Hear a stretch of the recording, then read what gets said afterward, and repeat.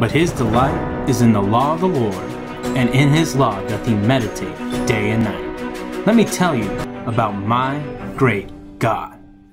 Hey guys, Pastor Tim here. Hope you guys are ready to get your day started off in God's Word. We're in 1 Kings chapter 8, and the temple's been finished, and now there's a whole dedication that Solomon's going to have in bringing the Ark of the Covenant from Zion now into the house he prepared for the Lord, to put it up into the Holy of Holies, or as we found out in the last chapter, the oracle of the temple. And so this is a pretty long chapter, but there's a lot of great stuff in this chapter, from the mere fact of just bringing the Ark of the Covenant and putting it into the house that Solomon prepared for the Lord and his great temple. And he kind of goes over the history of Israel from coming out from the land of Egypt and to where they are now, and even David's desire to build this temple in the first place and how it was given unto Solomon. And it's just a reminder, as we see a lot of times throughout the Bible, a reminder to Israel, all right, because everyone was listening to this dedication. It's just a reminder to Israel. We see many times of, you know, what God has done for them. And you've heard me talk about in the past of always trying to have that attitude of gratitude, always recalling the past ways God has blessed and carried you through and led you through the different trials and ups and downs of life. And having that attitude of gratitude is just going to help you better appreciate who God is. And not only that, when you face new trials, it will help you to strengthen your faith and understand, you know what, the God who helped me out in the past is the same God that can help me out here in the present as well.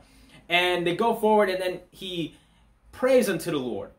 And in this prayer, he goes through multiple different things that the people of Israel could pray to God about. He says, those that have sinned, those who are strangers to the land, those who, if there's a plague in Israel, if we're being besieged by a different army. And he goes through all these different scenarios, all right, praying to God, but also giving an example unto the Israelites of just, hey, anything you're going through, God can help you with. If you pray unto the Lord with the right heart, all right, and that's very important. He does talk about the right kind of heart, all right, because the Bible does talk about in James chapter 4 about how we can ask amiss if we're trying to ask and pray unto the Lord, so we can consume things upon our own lust, upon our own fleshly desires, and not upon a desire, good godly desire, to serve the Lord and grow in him. So the heart is very important. He very much focuses on that part.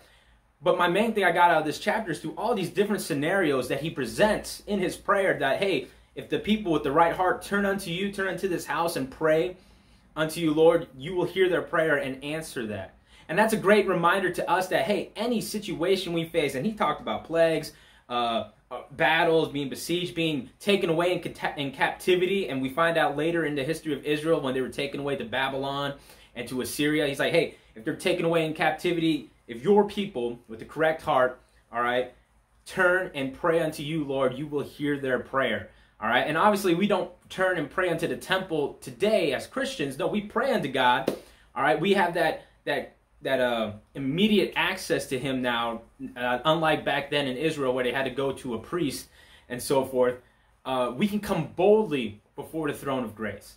All right, and I hope that's something you guys remember, that no matter what you're going through, whatever the situation may be, whatever the trial or valley you may be going through at this time, you can always turn to God and pray and ask for his help, his guidance, his wisdom, his grace to help you in your time of need. But remember, your heart is very important as well. Do you have the correct heart? Is there sin in your life you need to take care of? If there's sin in your life that's causing you to go through these trials or go through these rough situations, get that right with the Lord as well. Confess and repent. Turn back unto him. And then they finish off the rest of the dedication of the temple and the Ark of the Covenant now in the temple with a lot of sacrifices. I don't remember off the top of my head how many things they sacrificed, but it was a lot of sacrifices, and it was for a good reason. It was just, hey, this is bringing God, so to speak, into the temple. As soon as they put the ark into the Holy of Holies, the Bible describes it as if the presence of the Lord now filled the temple, and it was a great thing to honor through sacrifice as well. So that's all I got for today's chapters, guys. Remember, you can, no matter what situation you're facing, you can always come to God in prayer. All right, with the correct heart, with the correct attitude, turn unto him and pray and ask for wisdom and grace in your time of need. Hope you guys have a great day. Stay safe, stay healthy. God bless.